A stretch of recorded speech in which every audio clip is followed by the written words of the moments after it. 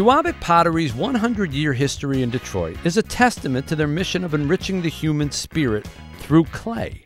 And now they have designed an education program that fills the void of art classes in their community's schools.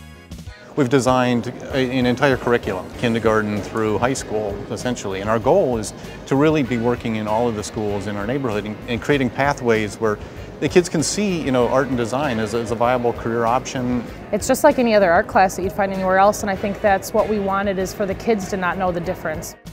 Today they are working with schools like Hutchinson Elementary Middle School in Indian Village. Pewabic provides the teacher and the students an opportunity to explore the arts.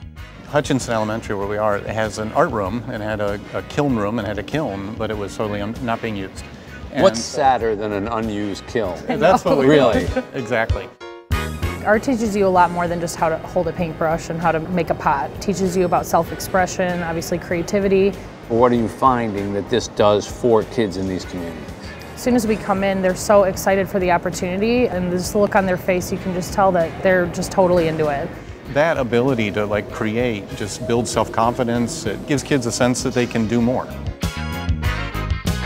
There's so many opportunities in Detroit right now in art and design. It's such a big part of the renaissance of the city, and we want to make sure that the neighborhoods aren't left out.